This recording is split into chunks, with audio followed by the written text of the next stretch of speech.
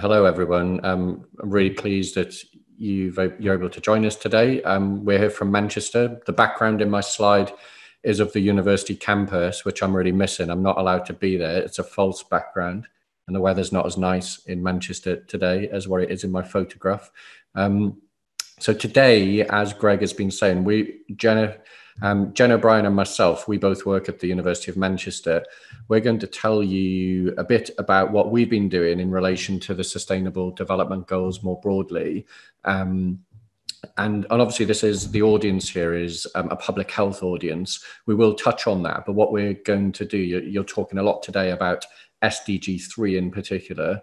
We're going to talk more broadly about the Sustainable Development Goals, and not just what our university does, but what the role of universities more broadly are in contributing to the Sustainable Development Goals, because universities themselves as institutions throughout the world have a very important role in addressing the SDGs.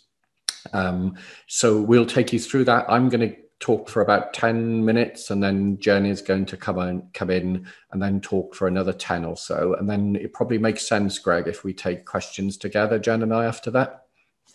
Yep. So I'll take it away then, and I'll share my screen. Just a moment. Share screen. PowerPoint share. So can Greg, is that, you've got the University of Manchester screen there, is that okay? Yeah, that's it. Yeah, fantastic, thank you. So the first thing to say then is who I am. So I'm Julian Skyrme, and I'm the Director of Social Responsibility at the university. So I have a role that spans right across the institution, and I oversee the university's strategy for how we address social responsibility. And I'll say a bit more about that in a moment. This is our campus, which you can see in my background. I wanted to sort of start with that to say that for many of the people around the world tuning in today, just to note a little bit of information about the university where I work and where Greg, who's hosting this, works as well. So we are the biggest campus in the UK. So in terms of number of hectares, if you like, a number of buildings, we're the largest. Ourselves and UCL are the two largest institutions in the UK. So we're very large. We have around 40,000 students, about 12,000 staff, and we're in contact with around half a million alumni, around 500,000 alumni. So we're a really big community.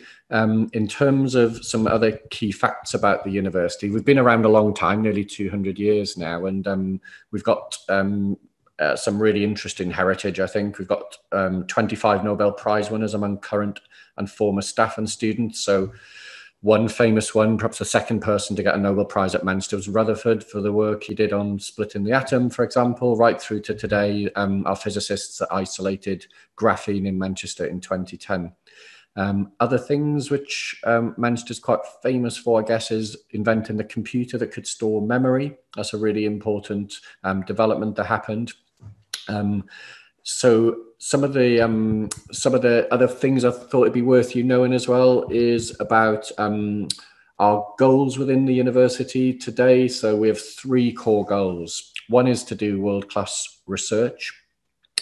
So discovering knowledge and sharing that knowledge. The second goal is around providing outstanding learning and student experience. So those are the 2 traditional core functions of the university: discovering new knowledge and passing that on. So discovering the new knowledge is the research, and passing that knowledge on, whether that's to our students or more broadly to the public, is around our learning. Unique in British higher education is we have this third goal of social responsibility, which Jen and I work towards, although Jen, as she'll explain to you as well, works on goal 2 as well. And what she's going to talk about is the intersection of all 3 of these things, actually. But Jen is very much involved in taking forward innovative forms of learning within the university as well. So there are 3 core goals. In terms of where we stand, in terms of the quality of what we do, if you like, at Manchester. So we've been a sort of a top 50 university for some time now. There's various rankings of universities. There's a couple there, one where we feature 27th, another we feature 33rd. In terms of our impact on social and environmental factors, though, we have featured first in the UK for the past 2 years running in a new ranking, which has been produced by the Times Higher Education, which is based exactly on the UN Sustainable Development Goals. In terms of our heritage as well, we were the first of what people call the civic universities, institutions that developed royal charters outside of London, mostly in Victorian times. And that's really important, that civic history of Manchester in terms of the type of institution we are today. So onto the Sustainable Development Goals. I won't say what they are. You've heard a lot about this, and I'm sure everybody listening today knows quite a bit about the fact that there's these 17 goals and there's various indicators and targets, as you've heard in the last presentation. What I do want to say, though, from the perspective of a university, these are enormously important, and they're important for many reasons.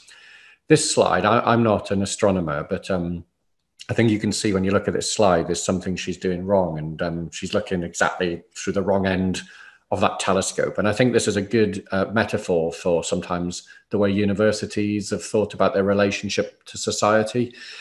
Those of us, and I know there's many people in this webinar today who work in universities, we're not always the best at aligning what we do, whether it's the language, the concepts, the way we think, the drivers, the funding, the reward system, aligning those things to what the needs of society are. And there's been something, perhaps particularly with the rise of populism around the world, there's been something of a disconnect between experts, of which universities are a part, and their wider populations. And part of that is, I believe, that people don't perhaps understand as well as they should do what the purpose of a university is and what its benefits are to society. And some of that is our own fault, perhaps. I think some of this is the style of particular forms of politics, but also we can't just say there's no responsibility upon ourselves as universities. So universities have a very important responsibility, in our view, in Manchester, to connect what they do to real world challenges and issues and problems that exist. And what better framework to align ourselves to than the Sustainable Development Goals, of course, because these are goals that are universal. So they don't apply just to the UK. In my context, they apply to the whole world. They don't just apply to developing countries. They apply to the global north as well as the global south. They don't just apply to universities. They apply to the private sector, they apply to the public sector, and they apply to the third sector, of which in the UK, at least, the universities are a part. So they apply to all different sectors. They also apply to citizens as well. What can we do as individuals as well as to governments and to corporations? So they're an amazing framework within which you can think about the purpose and the impact of a university. So we've been doing a lot of thinking about how can we align ourselves to these goals and also use these goals as an opportunity to really tell a story and also to reorientate some of the activities within the university. So I was just going to say something very brief about that. So before I do this, I'm going to attempt to share a video with you now. I hope I'm not going beyond my technical competencies. So I'm going to press stop share. Nothing is going wrong. Get my YouTube video on and click to share again. So just a moment, I'm going to try to do this. Very ambitious, I know. Right. Share screen. Google Chrome, share. Here we go. So you should now, and I'll just ask Greg, you should have a blank screen ready for me to press play. Is that what you've got, Greg? Yeah, that's correct. Fantastic. So I'm going to play you, this is interesting, isn't it? I'm going to play you a YouTube video within YouTube that you're watching. So let's see if this works. In 2015, the world's nations developed 17 new priorities to end poverty, protect the planet, and ensure prosperity for all. These are the United Nations Sustainable Development Goals. At the University of Manchester, we believe universities exist for public benefit, and our commitment to social responsibility means that we're addressing these global goals through our research, learning, public engagement, and operations. We are responsible for producing 4% of the UK's research on the Sustainable Development Goals, and we provide an accessible learning environment for students to address these goals. We engage with the public and maximise social and environmental benefits through our operations. We're addressing inequalities in labour through our pioneering partnership, The Works. I just thought it would be one of those typical kind of employment places. You go there, you have to tick all the right boxes, and then you leave again. If you get the job, you get the job. But it was nothing like that. The Works offers a one-stop employment service in our local community. And through it, we've supported over 4,000 people from our local communities into work at the university, and with local partners, generated over £60 million of value each year. Tackling the world's biggest challenges requires global thinking. We're supporting gifted professionals from Uganda, Rwanda, Tanzania and Ethiopia to address the Sustainable Development Goals through our master's programs. I was the recipient of the Alan Gilbert Scholarship, and through their generous support, I was able to do my one-year master's urban planning program. The experience I got from Manchester was the diversity. That interaction with different students from different areas was enriching for me. 5 years down the road, I'll be sharing my knowledge across the region and helping to build much more sustainable cities. Over the past decade, 287 full scholarships have been awarded. These scholarships are fully funded by the university and the generosity of our donors. Demand for energy and irrigation services is growing and being met through 3,700 new dams around the world. Future Dams is an £8 million global research collaboration led by the university to improve the sustainable design, selection and operations of dams. At the University of Manchester, we've assessed our contribution to all 17 Sustainable Development Goals in a pioneering new report. Our impact against these goals was ranked the best in Europe and third in the world by the Times Higher Education University Impact Rankings. Whether you're in the UK or overseas, the public or private sector, policy or education, a funder or an NGO, let's work together to tackle the world's Sustainable Development Goals by 2030.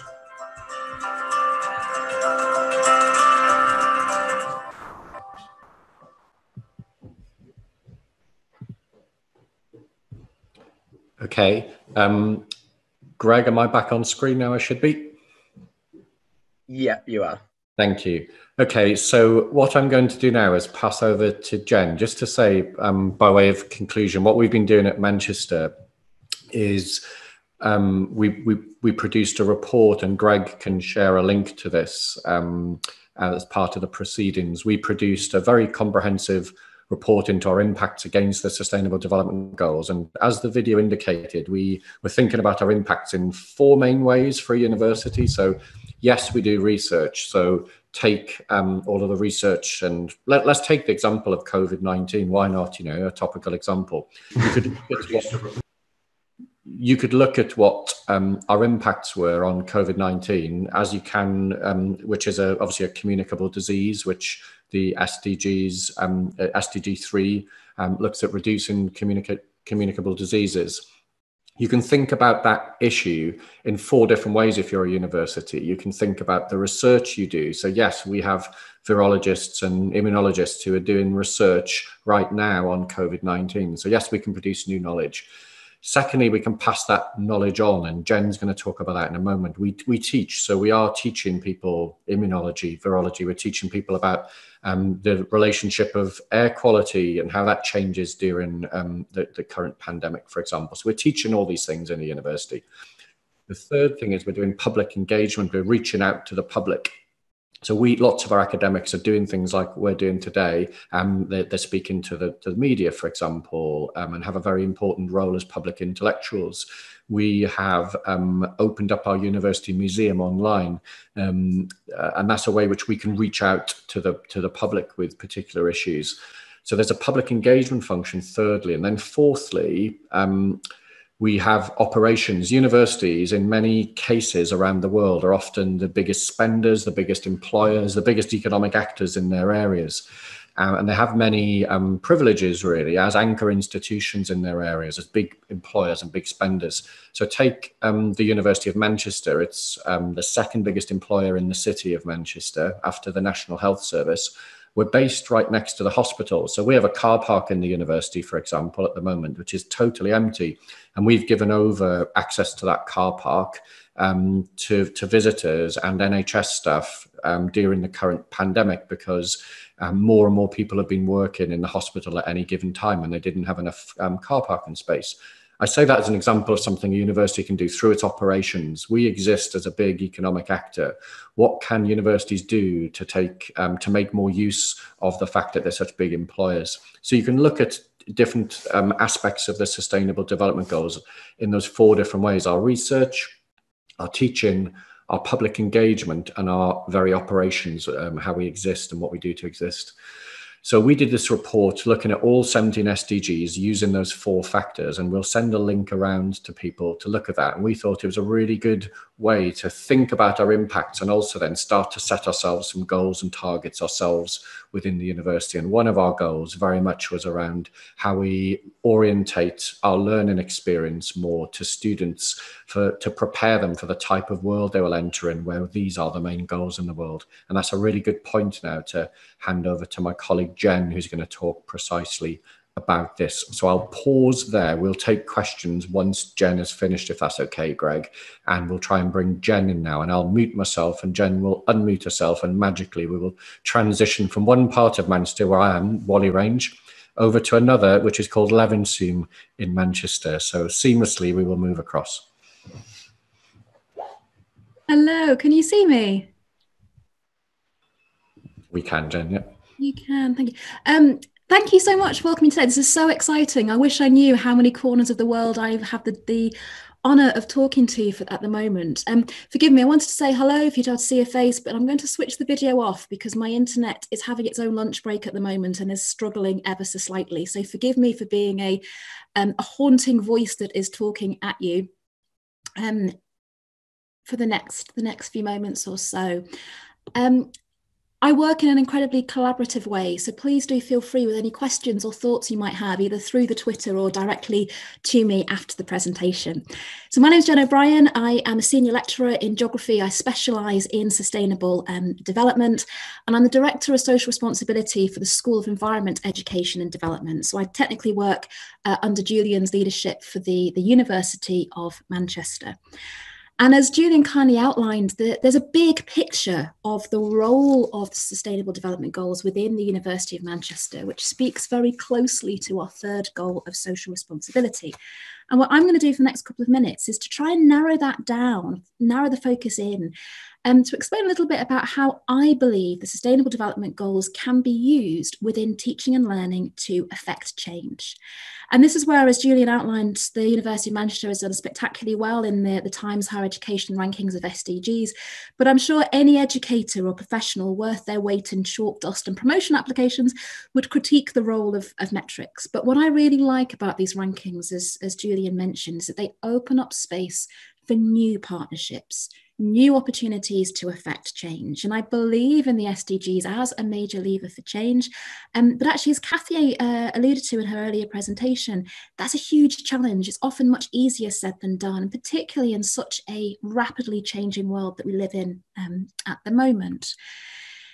Some of these slides we've seen before, I quite like that we've all used the same image of the Sustainable Development Goals. And I'm sure many of the listeners are aware of the fact that the SDGs transitioned from the Millennium Development Goals.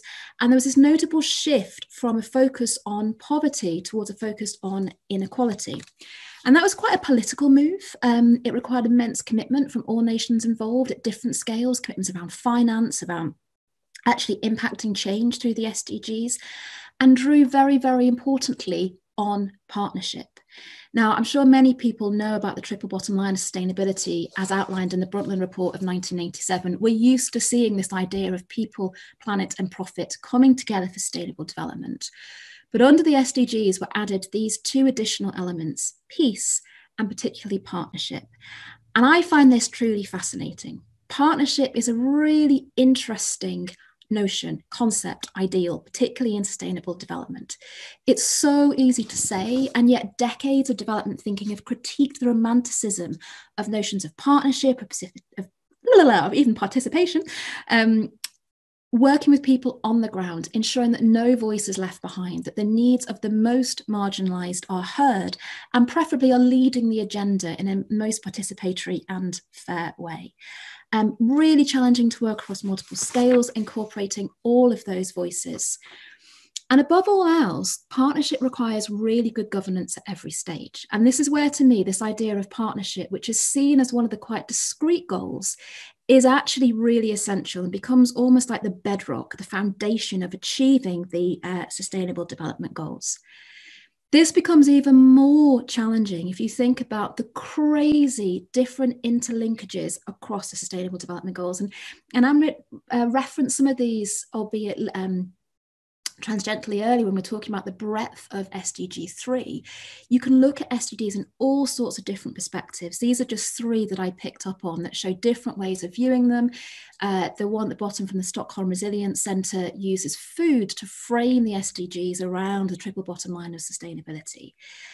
The goals are huge. The different measures, there's 169 targets within them. Again, as Amit said earlier, we still don't have a complete methodology to measure impact or kind of real achieving these targets. Perhaps that's where the role of data comes in and big data. But it's really hard. As Julian introduced earlier, the SDGs are supposed to be as applicable to Manchester as they are to Malawi. And this is where, to my mind, the notion of partnership is so, so very important. And particularly, that partnership becomes more acute under COVID, which I guess is a natural discussion, a natural framework for our discussion today. And please forgive me, I don't for a second mean to sound heartless about a pandemic that has led to hundreds of thousands of deaths globally and is immensely entrenched inequalities at every scale and will have lasting impacts for decades to come. But I am a great believer in learning from experiences and seizing every possible opportunity. And that can also go some way to reduce the sadness. I heard a wonderful quote recently, which is attributed to Damien Barr, which does that when it comes to COVID, we're not all in the same boat, but we are in the same storm. And to weather that storm more than ever, we need to work together. So some of our colleagues at the University of Manchester, Dr. Rory Horn and Professor Hume, just published a recent paper that talks about the needs for institutions and norms to recognise that we all live in one world. And arguably, this is where COVID presents us with an opportunity to press the reset button on quite a few structural and institutional challenges, some of which we've already seen about expectations introduced around airline funding, for example, and the expectations. The French government have just asked Air France to consider its carbon emissions, for example. The UK government has invested a lot of money into walking and cycling. We're seeing great things. Now, as Julian outlined, universities more than ever are being challenged to demonstrate their purpose and public benefit. So whether it's through climate crisis or the public health crisis of COVID, suddenly more than ever, we're thinking about the role of scientists, the role of policymakers. And I would argue that we are educating the professionals of the future. So the way that I see it, my students are a 40,000 strong force for change. And our students want to make change.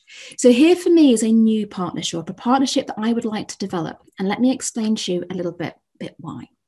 So I see the SDGs as a framework for effective pedagogy. So moving beyond metrics and measurement, actually utilising the ethos, the spirit of SDGs in our teaching and learning. So the wheel up here speaks to the different ways in which our courses, our learnings links up to the SDGs. I promise to shamelessly promote the fantastic work of a colleague of mine, Dr. Roger Harrison, who's just launched a superb free course on antibiotics. That Unroll Here link is a live link if anyone can access it.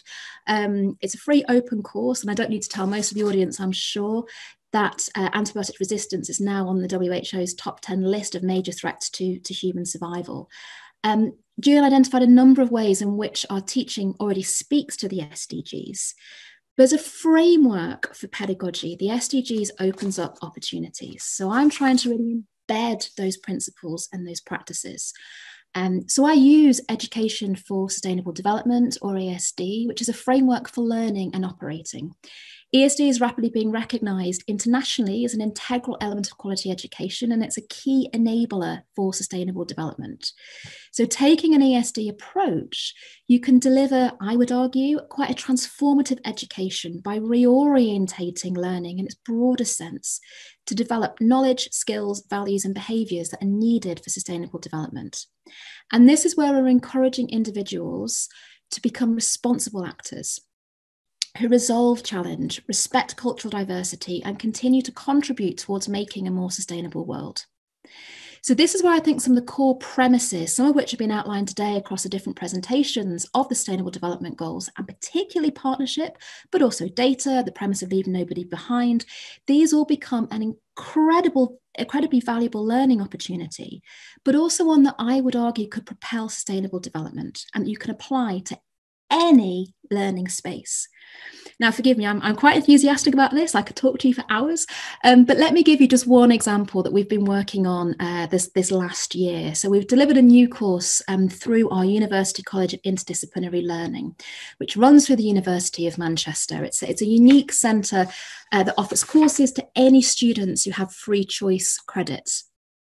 I really like that it's online, and again, embodying the principles of the SDG. That means that it brings flexible learning to perhaps learners who are part-time, they have caring commitments, they need to work, or just want to change in their way of learning. It also means that our learning spaces are constructed by medics, by social anthropologists, by mathematicians, by engineers. And together, we can then construct new spaces of learning that cast a different lens, a different collaborative light on old problems. Now, for any of you who work in British higher education, I'm sure you've heard of the classic 1990s adage, as students as partners. But this is where genuinely working with students in a mutually respectful manner, I didn't half learn. I learned so much from my students. We invited students to feed back at the end of each module, to apply their knowledge, recognising the diversity of their backgrounds and their interests. Students challenged me, and there were times at which I had to change the course overnight. Bringing these voices together, over 80 voices from policy, practice and the academy, drawing across those multifaceted interlinkages of the SDGs that I referenced earlier, enabled these different viewpoints, these different insights. And of course, we drew upon the big hitters of the university, Professor David Hume, that I referenced earlier, and Professor Kevin Anderson. But in endeavouring to capture the insight of more than just the white male professionals, no offence if you happen to be listening, Professor David Hume, but we engaged voices from the field, from across the Global South, through NGOs, through CBOs. Rosemary Nakwame, if you're listening, Rose runs REMI East Africa. She's one of our Equity Merit Scholars. She contributed to our SDG 3.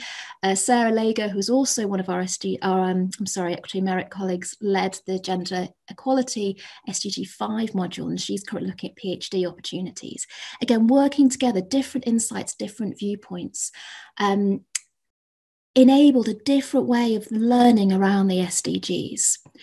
And another element to that was utilising applied real-world research, which I'm just going to talk through to you very quickly for the next minute or two. So given the nature of the audience, it's natural here for me to draw on SDG 3.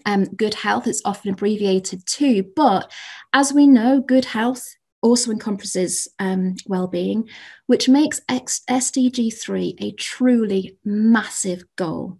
Amit talked earlier about how it covers everything from health systems through to MMR, IMR. It talks about Ebola and malaria through to non-communicable, more social science health issues such as smoking and traffic accidents.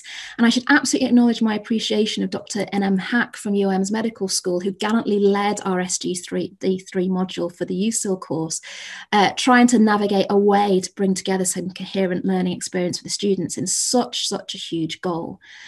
Lost amongst SDG 3 is air quality, which I would argue before COVID-19 was set to be our next health epidemic. Now, an immediate partnership is illustrated here because this is how I first met Greg. Right now, by rights, Greg and I should be equipping 100 students with air quality monitors through Plume Labs. And Greg, I promise that we will do that at some point. But air quality is complex. Clean air is essential at multiple scales across the world, and particularly now that there are proven links between air pollution and vulnerability to coronavirus. So a 2018 report by King's University identified that reducing PM 2.5, so particulate matter 2.5, and nitrogen dioxides by 1/3 in Greater Manchester would add 3.5 months onto every single person's life expectancy and save somewhere around £500 million per year. Now, the lockdown due to COVID has already reduced our nitrogen dioxide levels by more than half. So the images on the right-hand side here, UK-based, to looking across London from slightly different aspects before and after COVID. I'm drawing upon some local examples here, but equally you could talk about the fact that suddenly the Himalayas are visible again from Delhi. We've seen massive air pollution reduction in China, which is actually beginning to pick up again now lockdown has lifted. So the coronavirus lockdown has transformed human activities in urban data, and our urban data can show how that has happened. And this is where, drawing upon these new partnerships, linking together our research and our teaching, we've been able to identify this. So the University of Manchester's Urban Observatory worked in partnership with Transport for Greater Manchester and Manchester City Council, who shared with us some of their data. This is traffic movements before and during lockdown. Excuse me. And we've been able to better understand the impacts that data can have to make us think differently about using space and think about impacts that can be put into place. What I thought was really quite interesting is, despite all these massive levels of big data, often, and again, as Kathy referenced before, some of the qualitative, more human, on-the-ground community insights are also really important. So the image here is of a few bollards that have been put up towards as you approach a local school. This was fed into this big consultation, lots of high-end traffic planners. And these were mums saying, actually, a really simple way to improve air quality around schools is just to stop cars idling outside. Excuse me. So what we begin to see is an illustration of how this very seemingly simple goal, SDG 3, good health, actually speaks across a whole different host of the Sustainable Development Goals, with very much SDG 17, Partnership for the Goals, in the middle. And these are some of the tensions that I'm trying to tease out into our pedagogy, getting our students to think about the linkages across the goals and their insights or capabilities to enhance change by thinking across those linkages, working together in interdisciplinary partnerships, applying their different lenses and understandings. So we're bringing this together through this concept of University Living Lab for pedagogy. The concept of Living Lab is now a little bit older. It very much draws upon this premise that universities can be seen as sites of experiments. We can do more than just reduce our impact on the world, but we can actively contribute to it. It's now really quite critiqued, and one of my critiques is that pedagogy is missing from that. So what we're doing is engaging, deploying, if you like, our 40,000 strong for potential change in real world research to affect change. So we're equipping our geographers, for example, with our plume air monitors. We'll do the same with Greg's students as soon as we can after lockdown, because I do promise I owe you that one, Greg. And we're utilising these partnerships for data collection, for the analysis and the interpretation. And what I'm trying to do is to bring together this open resource platform, that can share needed research, interesting projects that will engage our students from an interdisciplinary viewpoint and in turn can affect change. And in my second kind of shameless plug of this short presentation, any projects that people might have that you'd like to deploy our students, would like to work with me in partnership on this great expedition, please do feel free to get in touch. So this is where I would argue, to bring it to a close, that education for sustainable development empowers and equips our learners to affect change at all scales and in all learning spaces. So I've given you a whistle-stop tour of just a couple of examples today.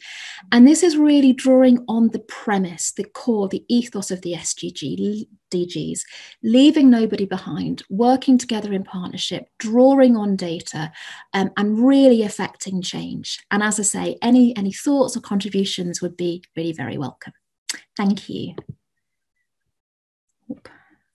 Thank you very much, both of you there. If you're okay to just unshare your screen, I'll go through a couple of questions that have come in. So on the teaching, how engaged do you actually find the students in regard to the SDGs? Jen, did you want to answer that? So I'll be honest, mixed. What I found in my experience is the students that are aware of the Sustainable Development Goals are very engaged, they are very aware, they're very active. There was some research done by the National Union of Students, I'm going back 3, maybe 4 years ago now, time flies, that identified that students who didn't know about the SDGs wanted to know, but fewer students knew about the SDGs than the research was expecting. What I have found is that students are incredibly, forgive me, woke. They want to know about real world issues. They're very aware. We've seen the huge movements under Greta Thunberg, for example. I think students are much more aware, certainly than I was at that stage, around kind of real world issues that speak to sustainable development, especially framed through climate crisis. I think there is a growing awareness of the SDGs. One of the challenges for me is identifying areas that don't naturally speak to the SDGs, at least on the outside. So geographers, all my geographers are aware of their impact on the environment. Harder to make that language accessible perhaps to dentists or engineers, again, opening up new partnership potentials. Okay. I'll just come in there as well. I think there's another interesting aspect to young people and how they think about university and their choices. So traditionally, students, of course, would look at things like which city was that university in and what they wanted to study and what's the nightlife like, etc. But what's really interesting, picking up on Jen's point about students being more woke now, you can see it in the data as well, that choosing a university, students are more likely to take into account that university's commitment to sustainability in its broadest sense when making choices about university. And I think that's a really interesting factor. So actually universities performing well and taking these issues seriously through their teaching and through their research, but also how they operate. Are those sorts of campuses sustainable campuses? That's going to have an increasing level of importance on students' choice of universities, we think. Okay. And I've just, we're running a little bit over, but I'll just do another couple of questions that have come through. Somebody said they would be very grateful to learn about how blind, deafblind, partially sighted and disabled people have been incorporated into the SDGs at the university report. Please, in respect for the need for safe and accessible urban environments, in particular around active transport solutions for walking and cycling.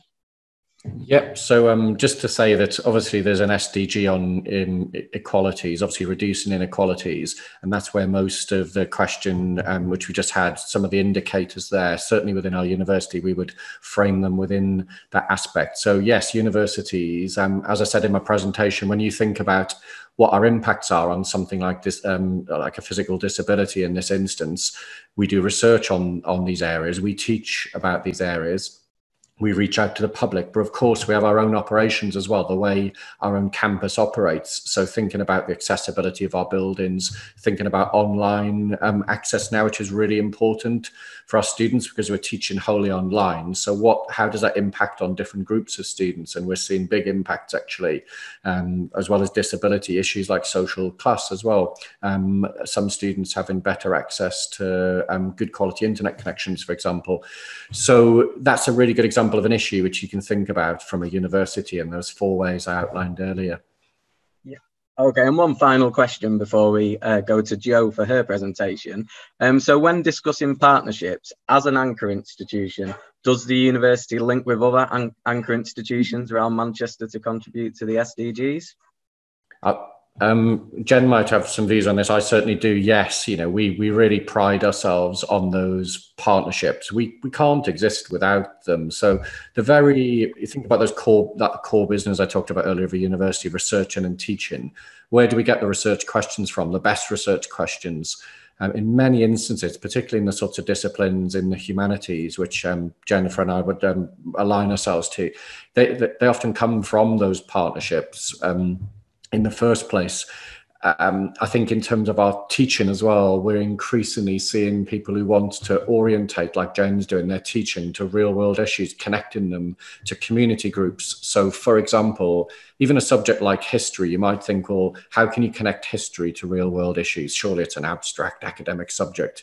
Well, actually, there's lots of really interesting public history. So we've linked our history students to the development of a local park near where I live, which is trying to engage people by using its heritage, its amazing heritage, to make it more accessible to people and get more people to use it, because it was a park that used to suffer from a lot of crime because not enough people used it.